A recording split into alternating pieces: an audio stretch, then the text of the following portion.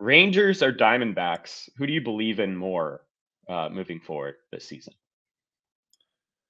It's a great question. I think, Rangers without DeGrom, you know? of course, sadly, I think the Diamondbacks have better depth. I think the Rangers have more interesting stars.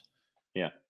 The division of the NL West is such a harder division now. Yeah. I'm going to lean Texas. That's a great question. I'm going to lean Texas, but it's really close.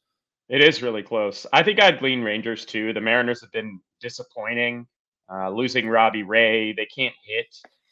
I don't really believe in them as much. The Angels, I think, have the most like upside of any team in that division, but we'll see. The Astros are there, but they've had a lot of injuries in their rotation.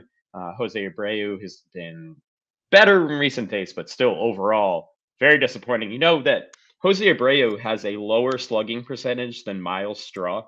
I tweeted that today. Oh my God, is it that bad? Yeah. We haven't done a drop or keep or whatever we call it segment in a while. I mean, is Jose Abreu somebody you could drop? I don't know. In recent days, you at least can like talk yourself into hanging on to him. Same with like Josh Bell, who's been really disappointing. I knew his slash line was bad. I didn't know it was 225, 282, 297 bad. Oh Yeah. my God. Yeah. So, the Astros are not they're not the team they've been in recent years. I think the chance is there for the taking for the Rangers. So yeah, I would agree. I think the Dodgers will hit their stride. I think the Padres are too good to be this bad. Um, yeah, I'd have to go Rangers, but it is close. I want to say this. You have my permission out there, gentle listener. If there's somebody you want and Jose Abreu is the cut that you've landed on, I'll sign on. He's 36 years old. At some point, the circus leaves town for everybody. And Houston, it used to be just any piece of the Houston lineup. Some of these other lineups we were talking about. So, yeah, I want in on that lineup. I don't have that feel with Houston. It's easy to say that now with Alvarez hurt, which is a gaping hole in their lineup. True. But till July, apparently.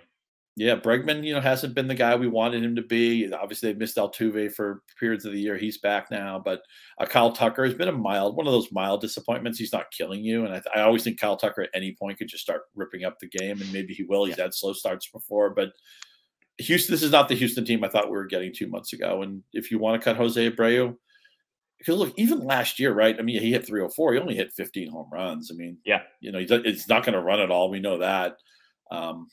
I'm nervous. I'm nervous that Jose Abreu, this could be a cliff season for him. Yeah. Didn't he sign a 3-year contract? Sounds right. Yeah. Ooh, that could look bad.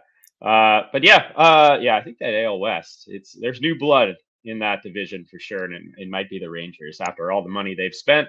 No Jacob deGrom, but apparently no problem for that team as long as they score runs.